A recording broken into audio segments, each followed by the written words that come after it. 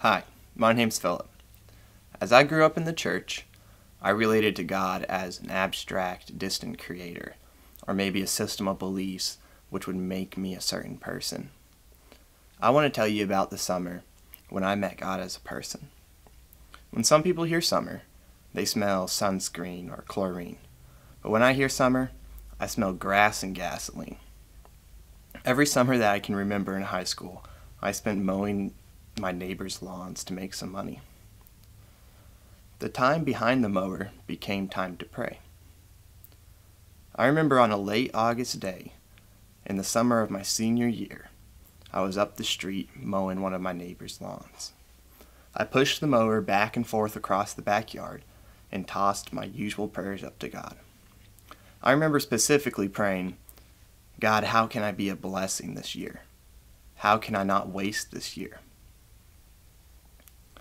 As I reached the low-hanging tree in the front corner of their backyard, ducking under the branches and lifting up my mower to keep the blades from hitting the roots that popped out of the dirt, God spoke.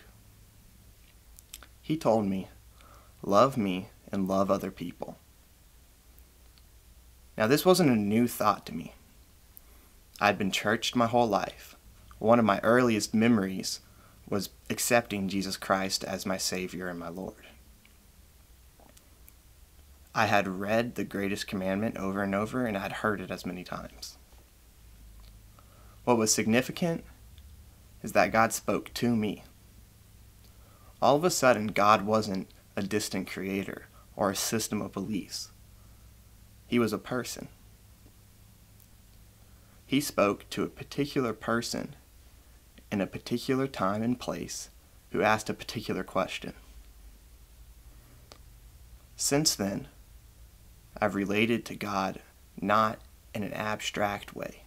I don't have a relationship with an abstract God. I have a relationship with a personal God.